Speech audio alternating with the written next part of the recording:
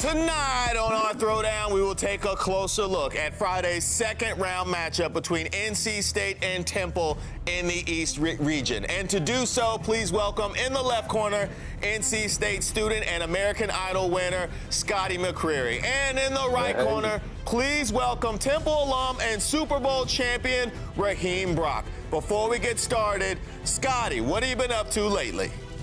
Yeah, man. Hey, I'm on the road right now. Weekend road trip tour. I'm out there headlining with Sarah Darling. And so y'all can come check us out. They were working on the album. But World Vision is helping sponsor the tour right now. So it's one of those things that I'm really involved in, sponsoring a kid. And so you get the chance to do that if you come to my show. You can go online and do it there. But come check a show out and then check out the album when it comes out soon. Very nice. Raheem, what about yourself? What have you been up to?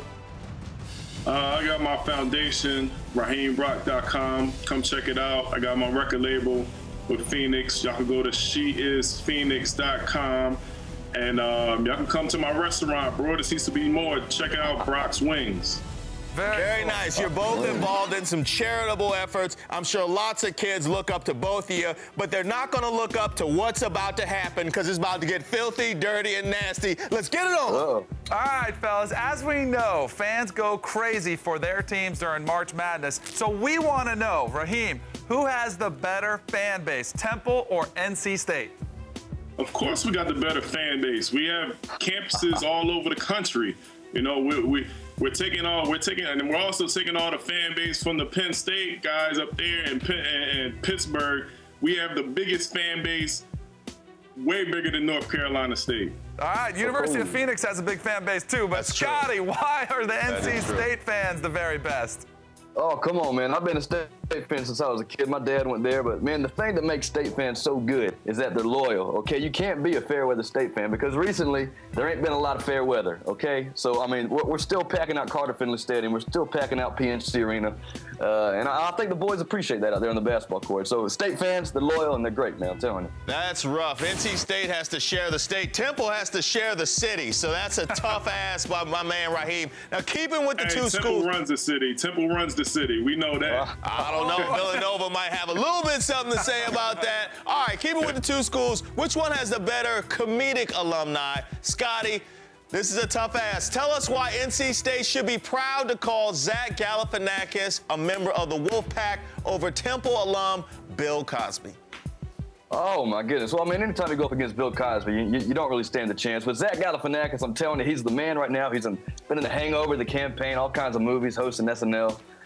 You know, he's funny. He's just starting out. Bill Cosby's been around. He's iconic. But Zach Galifianakis, he's the man. And he throws up the wolf signs, too, so you got to show him some love. There you go. That's true. I do enjoy Between Two Ferns. Although John Chaney attacking John Calipari was one of the funniest things I've ever seen in my life. But we're going with Bill Cosby. Raheem, is there any question that Bill Cosby is not only the funnier alum in this case, but the funniest alum of any school?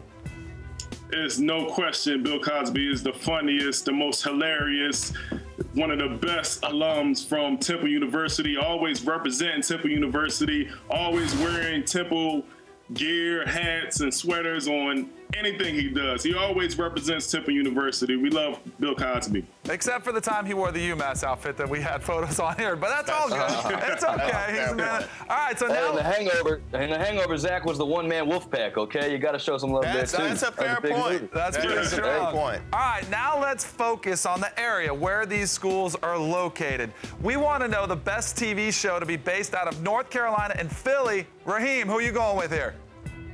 I'm going with It's Always Sunny in Philadelphia. Solid. With Danny DeVito. You can't beat that.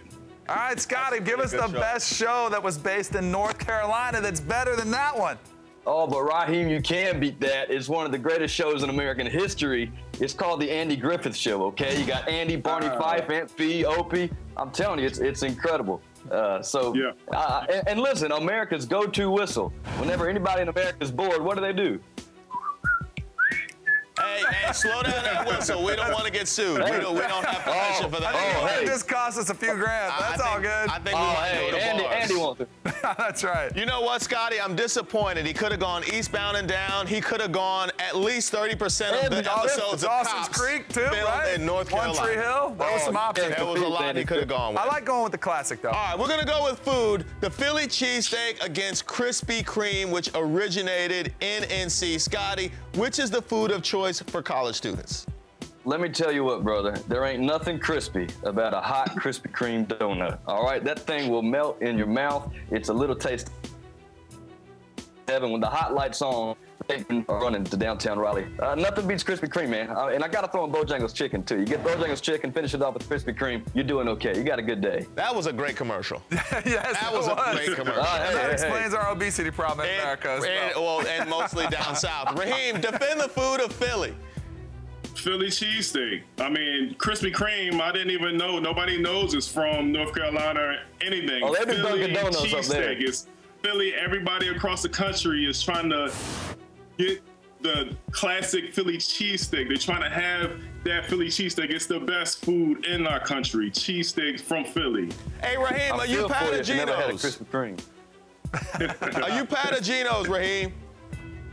Geno's? Yeah, you Geno's or Pat's? I'm North Philly Max's cheesesteak. North Philly Max's Broadnary Max's cheesesteak. That's the best cheesesteaks in Philadelphia. I think Raheem might have an interest in Max's cheesesteak right there. All right, fellas, this has all been just a warm-up for the main event, which is the reason you guys are here. We're here to talk about the NCAA tournament in this second-round matchup. Raheem, you're up first. Who is going to win the game between Temple and NC State?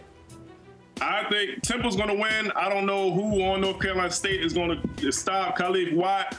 Khalif Watt is one of the best players on our team. He's like the Kobe on the Lakers. He's like the LeBron James on Miami Heat. Who's going to stop Khalif Watt? You tell me. All right, Scotty, you got it. Why is NC State going to pull it off? Well, let's start off first off with coaching. You got Mark Godfrey came in his first year, took that team that didn't make the NIT the year before, took them to the Sweet 16. He has 4 of those 5 returning starters back this year, along with 3 McDonald's All-American freshmen that are there. They lost to Kansas in the Sweet 16 last year by 3 points, could have made the Elite 8. You got Lorenzo Brown, led the ACC in assists. Richard Howell led the ACC in rebounding. You got Scott Woods, second in the ACC in 3-point field goals made, and he led the ACC in free throw percentage. That comes big. That comes in handy in the NCAA tournament. When these games get tight, CJ Leslie, he can stop them, I'm telling you. But the biggest thing, y'all, it's been 30 years. 30 years since '83 and Jim Valvano. I think it's time. I think State can make a run. Don't sleep on us. All right, that was solid. right, Dickie V better watch out. Scotty McCreery's coming for his job. Hey. I didn't hear anybody on there say they could play defense. All right. We'll see you tomorrow.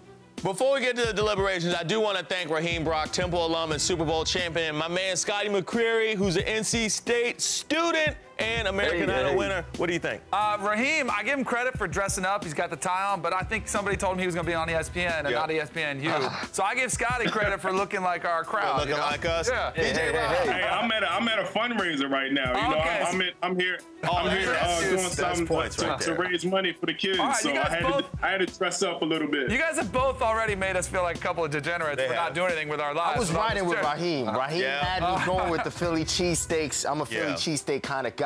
I got to go with Scotty. That's my vote. But Scotty brought it at the end, man. You know Scotty what? brought it at the end. You know what? I got family in North Carolina. I once got robbed in Philly. Not to mention the fact that I went to a wedding in Philly, waited in line to see the Liberty Bell, and it was a replica, not even the real thing. I'm giving it to Scotty McCreery, NC State student, American Idol champion. Hey, man, we're the oldest city in the country. I mean, there's stuff falling apart. We got to put replicas up. What can we say? I'm sorry. Still going. It might be time to euthanize Philly. Your time is coming. Go on, baby.